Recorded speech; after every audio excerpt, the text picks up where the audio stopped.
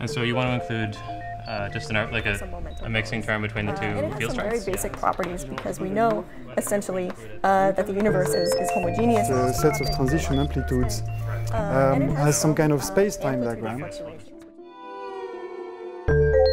My mom once asked me that, so from 9 to 5, what do you actually do? And so you think, well, I drink some coffee and talk to people, and, sit at a computer, and it's very much sounds like a desk job, which it is, a desk job.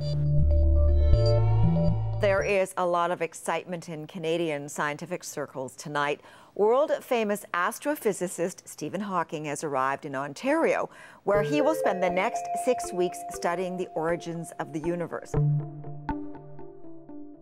I think having someone like Stephen Hawking around is very important. To be around people who have done this breakthrough and to be able to interact with them is a gift. They are inspiring, so they are inspiring to maybe be more ambitious. Having people who have done things that you really admire down the hall, people can't help but have the sort of quality of their work raised by that. You get a new perspective, and you get a perspective that you don't get in books, that you don't get from a community. You get something radically fresh. For me, it would be very difficult not to be able to write, and so he must have a very powerful ability to think in his head and think through many steps in his head without recording them or bouncing them off other people, and that's a powerful skill in concentration that is very rare, and I don't have. What we're interested in is infrared fluctuations and the difficulties of calculating in de Sitter space, and to what extent the infrared divergences. So the problem that I was talking to Stephen about, if you were in the very early universe, it would be like being in a fog, a very luminous fog with all sorts of light in it. And as the universe cooled, it got to a point where the temperature fell to the point where atoms could form, and the universe became transparent. And so if you were there, all of a sudden you could see across the universe, and all that light that was there that used to be bouncing around is still there.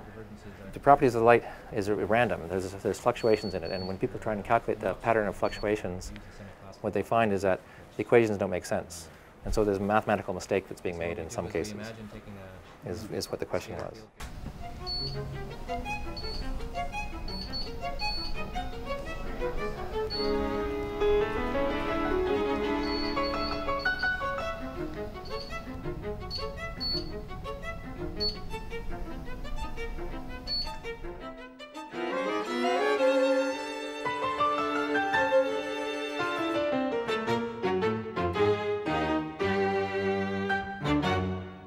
Of all the things we find beautiful and fascinating, of all the things we could do, so even evolutionarily speaking, why do we do this?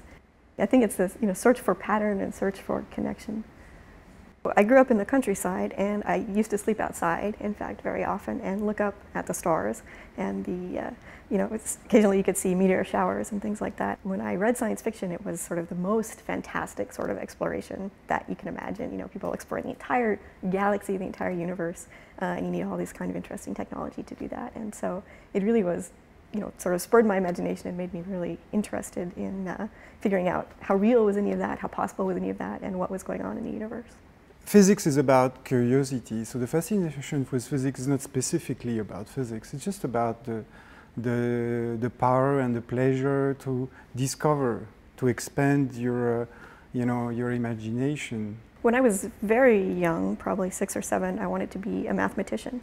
And I didn't know anything about physics. And when I got to about junior high school, and I started, again, reading more science fiction, and I learned about physics, and especially I learned about Einstein and relativity and why it's impossible to travel to the stars. That was the point where I decided, okay, this is mathematics, but it's also very sort of creative and big picture, and I can combine those two things and do theoretical physics. I know that for a lot of people I work with, they had some sort of sudden experience, or ever since they were a little kid, they were very interested in science and math. But for me, I definitely always liked math. I wasn't always really interested in science. It was actually only when towards the end of high school, I took my first physics class, and I had a very good teacher. Physics or mathematics is one element where you have this experience. You think about a problem, and the understanding, what happens when you start to understand something is that your mental space expand. The universe has not just laws, not just mathematical laws that govern it, but incredibly beautiful, sort of unimaginably beautiful mathematical laws that as time goes on, we discover more and more beauty about them. So another equation which I find absolutely beautiful is due to Feynman. And it's called the Feynman path integral. It should be looked at it like as a painting, okay? And this is a beautiful equation because of all the space it contains inside, all the mystery it contains inside. You might not think that's beautiful, but that tells you how matter moves given that space is curved. The physicist sees those equations and sees the idea and says that's a very beautiful thing. It looks kind of big and long, but this is, in my opinion, one of the most beautiful equations that humans have discovered, and it's the standard model of particle physics coupled to Einstein's theory of general relativity.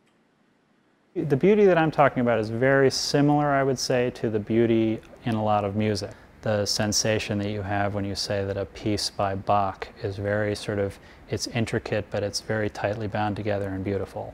So the beauty that I mean is some mixture of it being extremely concise, so it takes a huge amount of apparently random facts about the universe and gives a very tight, very short, concise explanation or rule that governs all of it.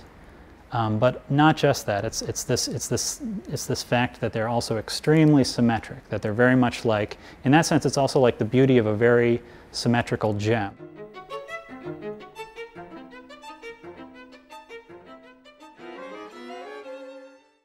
The divergences. I missed the first part of that, unfortunately. Consider spaceships at finite temperature. That cuts off the divergences. That's true, and depending on if you mean ultraviolet divergences, it's true that it cuts those off.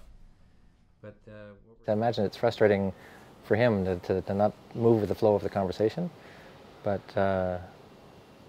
it's a different kind of a conversation than you normally have. It was much easier once you guys all left, because then he could write his thing, and you can see what he's writing as he's writing it, and that was actually interesting in itself. And then people would come in, and you could take the spotlight off of him and talk to someone else, and then he wouldn't feel like you're looking over his shoulder and that he had to produce these words quickly. But I imagine once you get used to it, it's like everything else.